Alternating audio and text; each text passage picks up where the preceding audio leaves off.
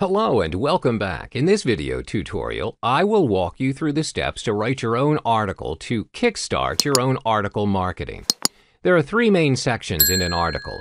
These sections include the introduction points as well as the conclusion.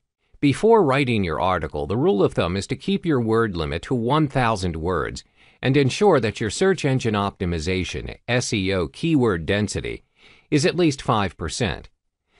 This means if your article is entitled How to Be a Millionaire in 100 Days, you need to have the related keyword that is millionaire in 100 days, as well as the different effective methods in becoming a millionaire. As a result, when people are searching for topics related to your article will show up first in the search engine results page because of the keyword density.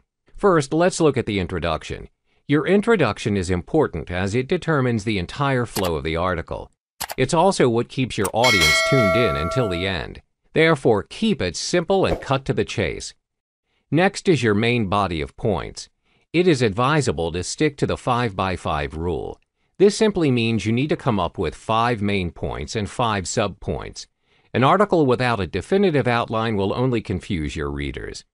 For your main points, always include case studies, statistics, and examples where applicable. This will help prove your point and aid you in producing high-quality content. Remember to cite your resources. You can also include relevant images where necessary. You may search for a stock photo and Google images related to your topic. Last but not least is your conclusion. Summarize and emphasize your previous points to prove your stance. Make it crystal clear of what your article is all about.